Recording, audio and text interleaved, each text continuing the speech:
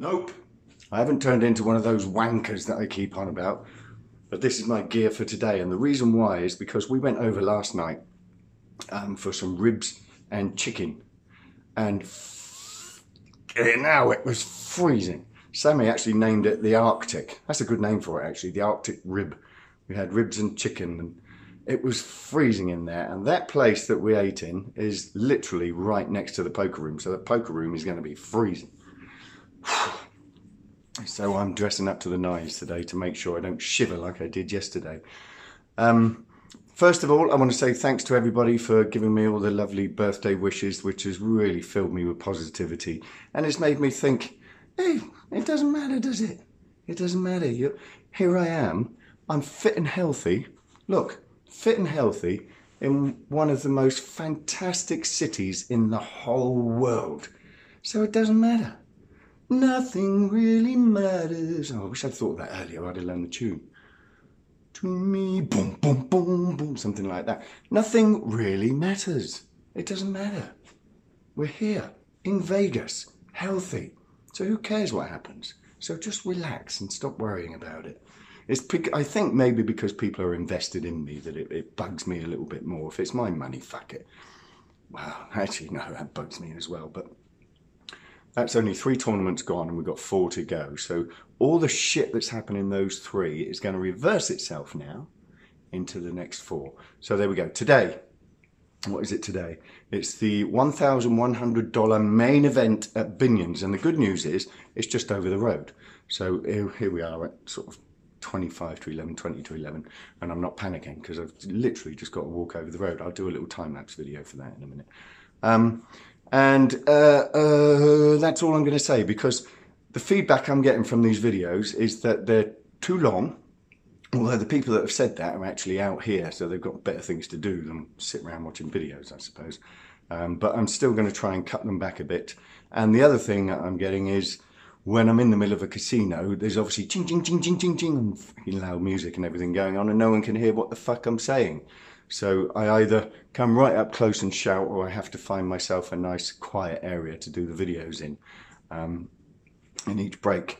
Today I was actually going to go out on Fremont Street so that each time I do a video there'd be some freak show going on in the background, but as a lot of you will know, it's very loud down Fremont Street. There's just bands playing all day long, and even when there's not, there's loud music coming out, so there's little chance there's going to be any report from Fremont Street because you won't be able to hear me. So that's enough for today. I'm going to keep it short and I'm going to try and keep it loud, and I'll see you in the first break. Bye.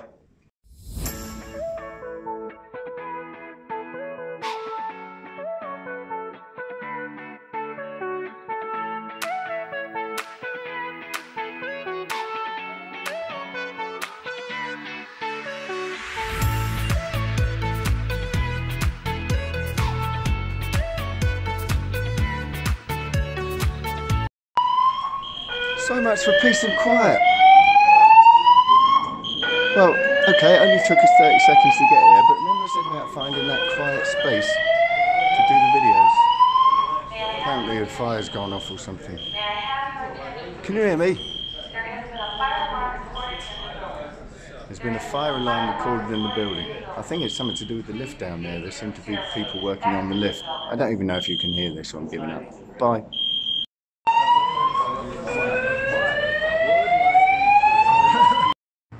Okay, we're in a nice quiet corner. Keep it short and sweet. 2 hours in, they're hour-long levels, which is pretty good, but it's deceptive because the first level is actually 100, 200 with a 200 ante.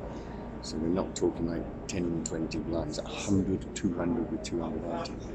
So we're 2 hours in and we're just about on starting stack, which I'm more than happy with actually. And we're actually getting hands, even though we had jacks and queens and they both lost. We're on starting stack, and I actually think we're playing quite well. Very focused.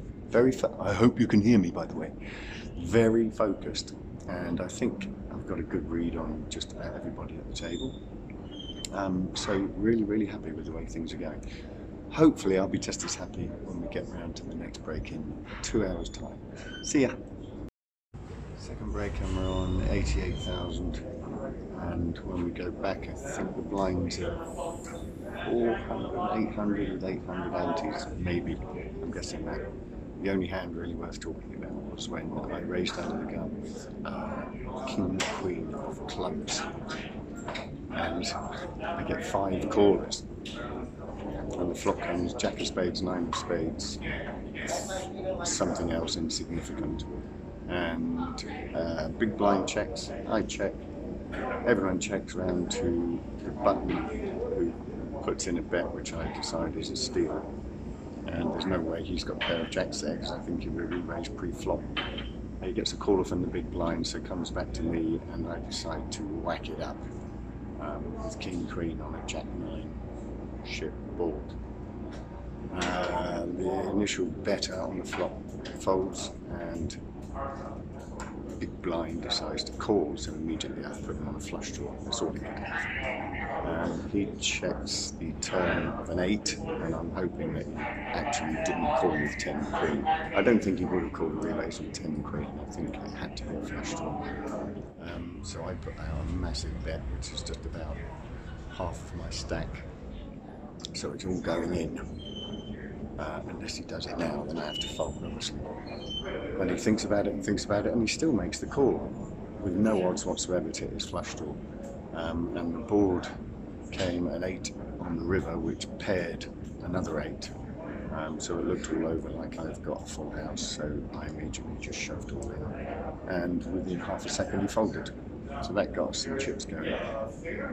And we've just done okay since then, made some good reads. Folded jacks again.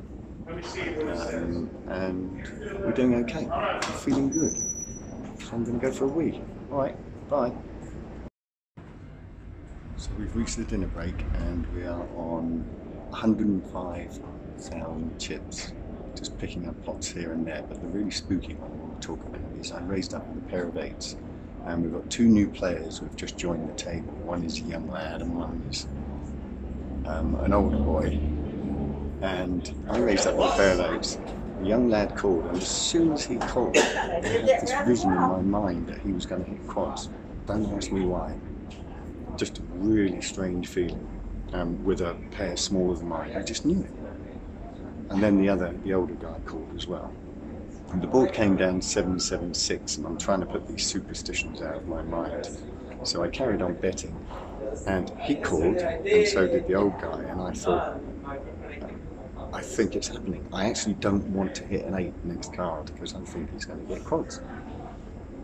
Well, the next card was a 2, and I just got out of the way. I checked, there was a bet and a call, and I'm out there. Obviously, I think I would anyway if I didn't have this superstition, but then the river came down another 6.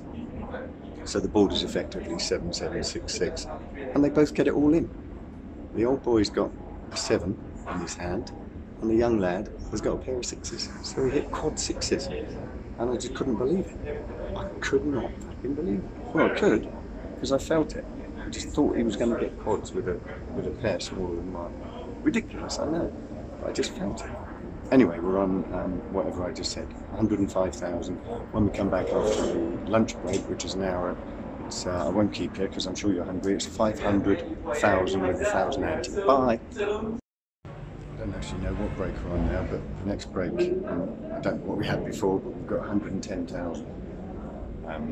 And still waiting for our card rush. But then again, there's one guy at the table who's cracked aces 3 times and he's cracked kings with small pairs. So he's the one who actually got quads earlier as well. And he's got an enormous stack, so he's clearly not folding anything, so we need to make sure we've got it before we get them in. So hopefully the next couple of hours are going to bring us some luck and we can report a little bit more than 110. See you in a bit. And here we are again.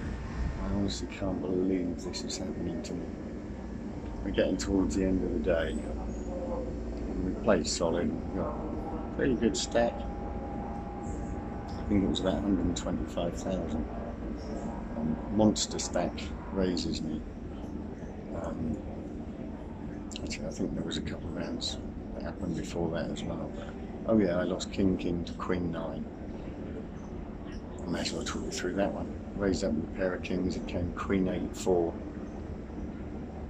So I bet out, he calls, there were 2 diamonds there and I've got a diamond. Then it comes to 2 of diamonds, I've got a king of diamonds, so I'm happy, bet out again, he calls. And then a queen comes on the river. I check, he bets, and I can't really do a lot but call. And he had queen 9. And then a minute ago, I called a raise from the big stack who was raising every time. I've got king 10, the ball comes down, king 10, 3. I check, he bets, and it comes down to 2. I check again, and he bets massive, enough to put me all in, and I call. He's got ace king, come to daddy. So we've doubled up, except an ace came on the river. So actually it wasn't enough to put me all in, it was a big race. And then the ace came on the river.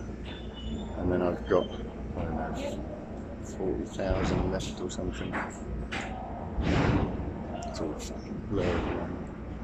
Under the gun raises. Then there's a flat call, I look down at a pair of 10s. Short stack shoves all in, I shove all in, and short stack turns over a pair of jacks. So then we're on fumes. I'm on the button with ace 2, shove all in, big blind has to call really. I called the 10-3, and he hit straight, and his mates come over and started high-fiving him. Well done mate, on the 10-3 in the fucking straight. So another deep run, another horrendous piece of fucking luck. See ya.